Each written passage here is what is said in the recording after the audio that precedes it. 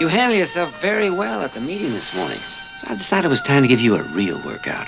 We'll leave for Paris tomorrow. There's already enough distance between us. I don't like the idea of adding another 5,000 miles. It might do us both good to be away from each other for a while. Well, if you really believe that, you're a fool. Who's that with Bobby?